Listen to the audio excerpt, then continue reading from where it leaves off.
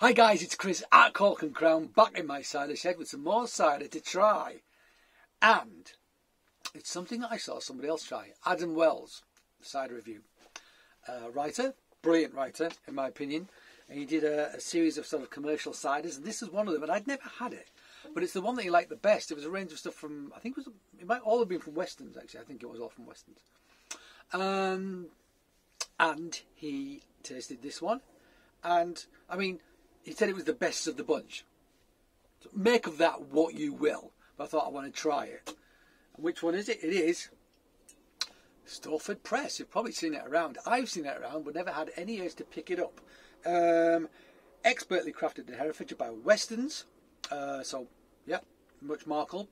We've had Weston's lots. You see it around lots. I don't love all of their stuff. My favourite one is, in fact, their Wildwood. I think it's the best thing they do by quite a margin, actually. So I'm interested to see how this compares. What does it say on the back? Award-winning sparkling medium dry cider with a refreshing taste of crisp apples. It's because we're so close to every part of the journey, from picking to pressing to pouring, that Stowford Press cider tastes so good. Crafted at the Weston Cider Mill in Herefordshire, Stowford Press cider is made with 100% local, home-pressed apples from blossom to glass. Brilliant. DBDBD contains sulfites to preserve freshness. ABV 4.5%. So there you go. I also bought something else at the same place that was on the shelf right next to this. I'm not going to say what that is because I think I'm going to try that after this and do it as a separate film. Okay, so let's crack this mother open. Very white shirt on. My wife bought me a white t-shirt. I do like white t-shirts, but I never buy them because they immediately get covered in filth. Even if I haven't had tomato sauce, somehow they get tomato sauce on them. I don't know how it happens. It's a miracle. So, got my nice cider salon glass again. My excellent tasting glass, which I love very much. Let's pour this out. So force carbonated, 1 assumes, filtered 1 assumes, cultured yeast 1 assumes. I mean, they do put them in oak vats, but for like a matter of days or a couple of weeks or two, or whatever it is. So it doesn't really. It's a bit, I mean, is it a gimmick? I don't know. What does it bring to the party? I don't know. Let's have a look at this. So colour-wise, it's alright. I mean, it looks like they're using some proper cider apples with some tannin, doesn't it? Because that's got some colour to it. And it doesn't seem super fizzy either, which is also a good thing. Me like that. Let's have a sniff.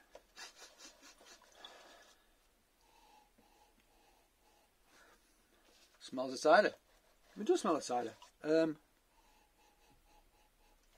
Also, I mean, there's a hint of like sort of crisp apple character to it, which makes me think more of like an eating style apple, or a sharp or something like that. But there's a sharp, something that does not super tannic. But also there is a kind of a sweated apple character to it in there as well. It's delicate, but it's there. I want to say like almost like a slightly stewed apple character as well, maybe. Delicate. It's all right. The nose is not offensive. I am not offended by this nose. Let's have a taste.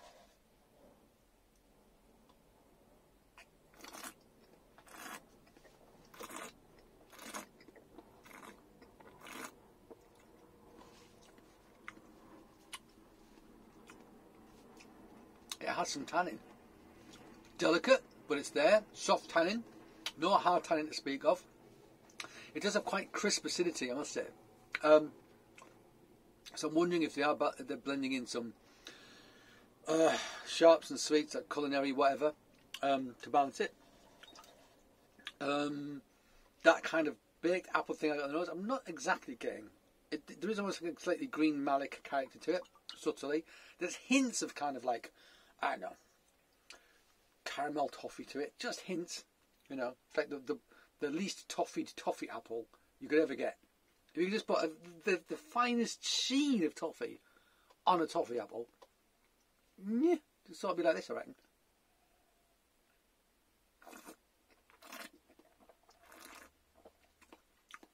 However, one thing I will say, it's not heavily back sweetened at all.